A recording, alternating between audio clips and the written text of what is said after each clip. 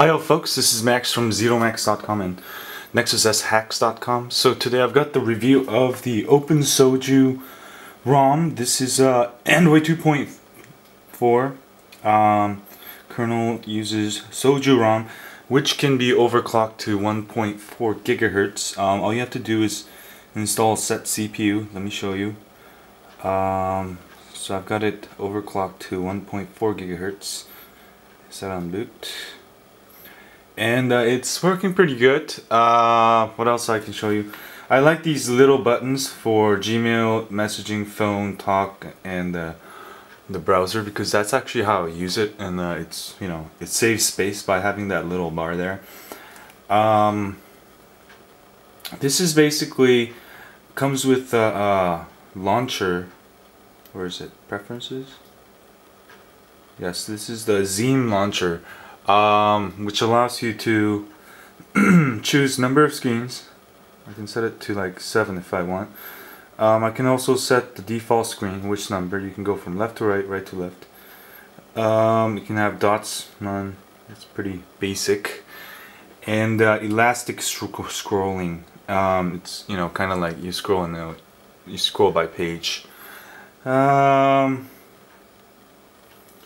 it's kind of pretty cool, I guess. Action, binding, swipe up. You can change different things with it. Transparency, dock. So that's comes with the Zio launcher. Oh, okay, it started. Restarted. And I've turned off my sync so I can get some linpack testing. So let's do some linpack testing at 1.4 gigahertz. So I'm getting 19.478, around 20 I think. It's not the fastest ROM out there, but no, not bad at all. I'm gonna be reviewing a whole bunch of other ROMs, and I'll have almost like a chart or review of, you know, which one is the best. Also, I can run the quadrant for you, and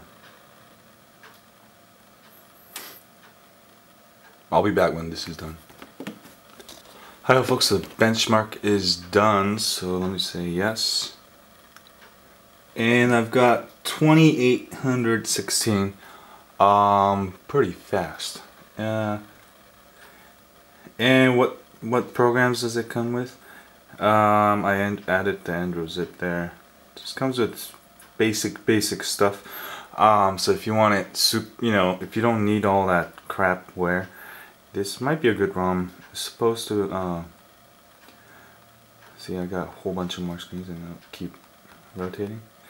It's a pretty good ROM. I'm gonna go review more ROMs, but I just wanted to give you that linpack speed, quadrant, and just, you know, it's pretty basic, but I kind of like it. You know, I've been using it for a day, and, you know, no problems with my touchscreen. I was getting that problem with the CM7 sometimes, but this one works pretty good, so go try it out. I'll have more ROM reviews, and subscribe to my channel. Thanks a lot, and go check out NexusSHacks.com for more ROM reviews and whatnot. See y'all later.